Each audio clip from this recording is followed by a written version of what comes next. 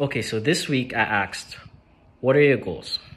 A lot of people said working out, making money, or getting your life together. My advice for these goals is, in order to achieve certain goals, you need to step out of your comfort zone. In order to grow and be more successful, you need to step out of your comfort zone.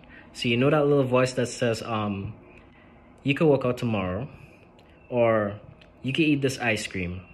If you want that certain body like Bar Twins, right? You have to be consistent. You have to work out every morning. You have to ignore that little voice in your head. If you want to make money, you have to study. You have to set goals. You have to go out there and grind, right? And just ignore that little voice in your head that says, you can do this tomorrow. You can do this next week.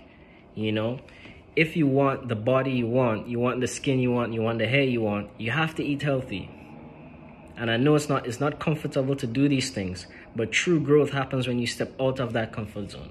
So I challenge you to do something that you know you have to do in order to grow mentally, physically, spiritually. That's hard.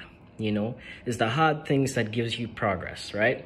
The hard things like waking up early in the morning, like eating healthy, studying on your goals and taking steps towards your goals, saving money, not partying every weekend, studying, reading. You want to grow mentally? Read, You have to master your mind in order to master your life, right?